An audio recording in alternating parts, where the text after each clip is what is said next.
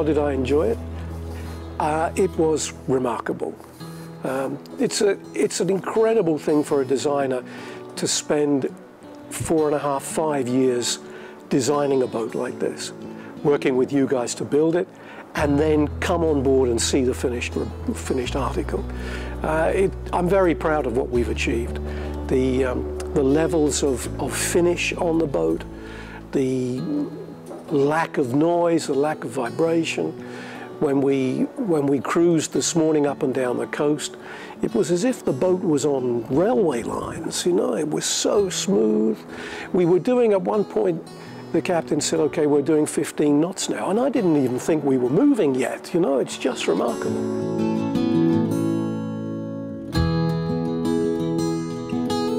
How did this project get started? Well, this is an interesting project because it stemmed from the fact that the client, who was a repeat client, he's a limited edition owner, he then decided that we'd all made a big mistake and we made the boat too small. So he wanted something bigger, grander, to entertain his family and friends. And he said that this is what he wanted, a boat of this size.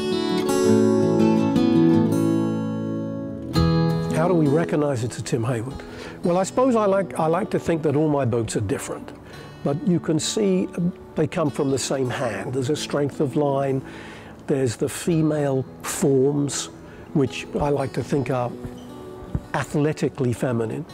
Things like the wing stations, which we actually developed on this boat to incorporate the life rafts, which a detail I was particularly pleased with. And then beneath that there is the owner's balcony, port and starboard. Now these are details which you can look at and I would hope the educated eye would say, oh, I think that's probably a Tim Heywood Amels boat. So when you look at that, you look at the way the rub rails come around the stern, there's all details which may take me an extra 10 seconds to draw, but it takes the shipyard hours and hours and hours to build. And I'm very grateful that they are prepared to invest that effort and time into producing what I really believe is a work of art. I'm so pleased with it. More specifics about the boat. Well, I don't like to call her a boat. No, she's not even a yacht, she's a ship. This is a real strong yacht that you really feel when you look at the strength of the detailing, you know, the sizes of the metalwork. I really feel you could take this boat anywhere in the world, in any weather, and she would sail straight through it.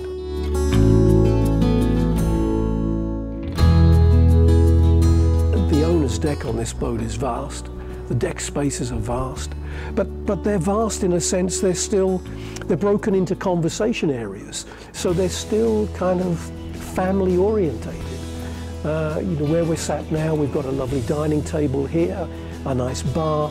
They're all nice areas which come together to create an environment that, you know, anyone can be proud to bring their family here and enjoy it. I love it.